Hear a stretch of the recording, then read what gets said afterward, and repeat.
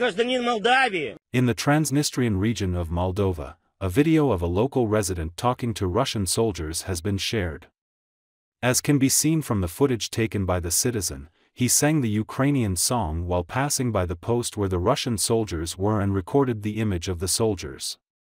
Seeing this, the soldiers said that he had committed an illegal act by stopping his car.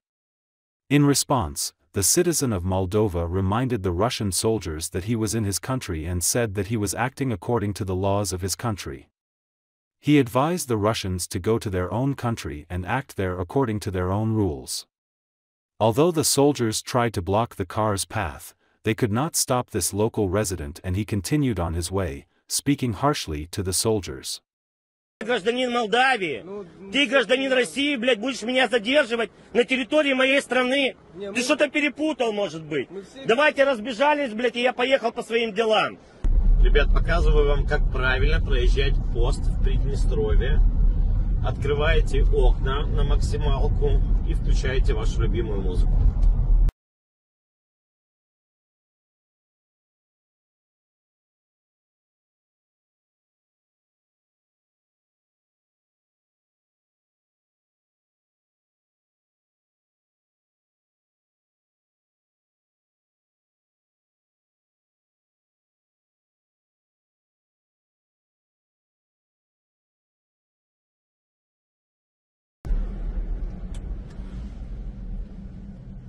Что случилось, ребят? Да. Что случилось? Информация поступила о съемке телефона. И что? Я у себя в стране нахожусь. И еще хочу, то и снимаю. Какие вопросы ко мне? Вы не снимаете военнослужащих. На территории поста... Так ты ко мне подошел. Ты хочешь, чтобы я тебя не снимал? Она не снимается. Кто сказал? Есть Конституция Республики Молдовы. Я нахожусь на территории Республики Молдовы. И буду поступать так, как считаю нужным. Какие вопросы ко мне еще есть? На территории поста не снимается. Вы можете снимать. Я задержан или что? Ты что меня остановил вообще? Конечно. Что, конечно? Я вам объясняю, на территории поста видеосъемка не снимается. Я нахожусь у себя в машине. У себя в стране. Я понимаю. Все. Какие ко мне вопросы? Ну, вы не знаете, что на территории поста видеосъемка... Какого поста? Вы что здесь вообще стоите? Я не понимаю. Почему? Ты гражданин какой страны? России. Ну, а я гражданин Молдовы. Я нахожусь в Молдове. Понятно? Мы все вместе. Все, давайте разбежались, и я поехал дальше. Не пропускаю.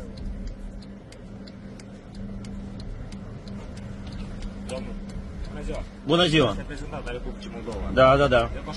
Страну, блядь, и там рассказывает, кому снимать, а кому не снимать. Я нахожусь в своей стране, но у нас свободное государство. Все. Давайте разбежались там, что он там стал? Что стоишь?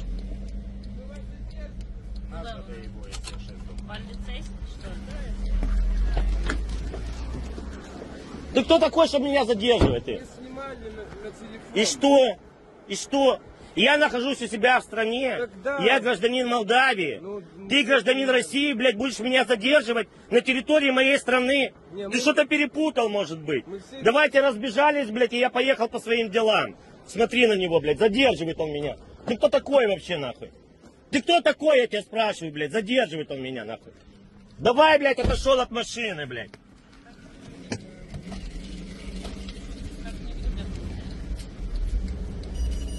Будешь, блядь, у себя в России там задерживать кого-то, нахуй.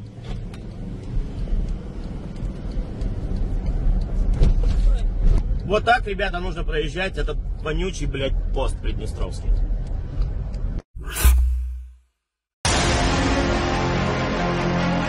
Ukraine's victory plan, with President Volodymyr Zelensky will present in the United States, provides for the continuation of the operation in the Kherson region of the Russian Federation. The Times reports this. Thus, Zelensky's plan includes security guarantees for Ukraine from Western countries, similar to the Mutual Defense Pact, upon joining NATO.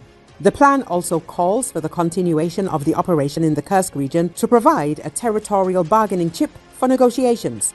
The victory plan also contains a request for specific advanced weapons and international financial assistance for Ukraine's devastated economy. Zelensky is traveling to the UN General Assembly in New York and then to Washington to present a victory plan aimed at pushing Russia to negotiate with Ukraine, The Times writes. According to the newspaper, Zelensky will also demand security guarantees to prevent Ukraine from being forced into an unfavorable peace deal by a future Trump administration.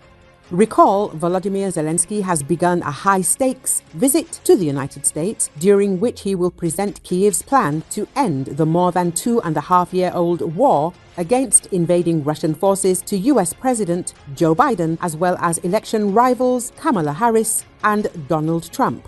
Zelensky, who will also attend the annual meeting of the United Nations, urged Ukraine's allies to help achieve a shared victory for a truly just peace.